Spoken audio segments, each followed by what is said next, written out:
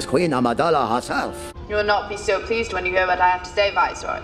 Your trade boycott of our planet has ended. Padme Amidala was the senator of Naboo, wife of Anakin Skywalker, and mother of the rebel heroes Luke Skywalker and Leia Organa. But before all of this happened, she was the elected queen of Naboo at just 14? How did this happen? Why would someone so young be elected as a queen? And was she a good queen at all?